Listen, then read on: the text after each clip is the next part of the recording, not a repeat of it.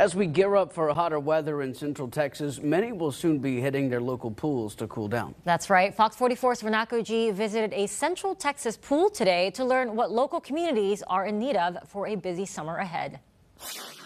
Summertime is around the corner, and if you're anything like me, you're probably looking for a nice spot to cool off at. Community pools like this one here in Harker Heights is looking for summer help so that community members have a place to go this summer. The city of Harker Heights and the Parks and Recreation Department need part-time aquatic staff to keep the Carl Levin Park pool open this summer for regular programming. The department is looking to hire 10 lifeguards, 2 water safety instructors, 2 managers, and 2 cashiers for food and drinks. Harker Heights Parks and Recreation Director Jeff Ashay shares why there is a sense of urgency in hiring a full summer staff. Open swim hours were drastically reduced. We weren't able to do pool parties, and being the only outdoor pool in Harker Heights, those programs are needed by the community, and we just weren't able to offer. When you can't open for a full season, you really do see the effect on the community. The city, like many other Central Texas communities, are combating staff shortages this year as they are in desperate need of employees. Some local pools like the Carl Levin Park are incentivizing for the first time reimbursement of training courses taken to become a certified pool instructor. Coming up at 6, learn more about the incentives and programs summer pools in Central Texas are offering for those who are interested in applying.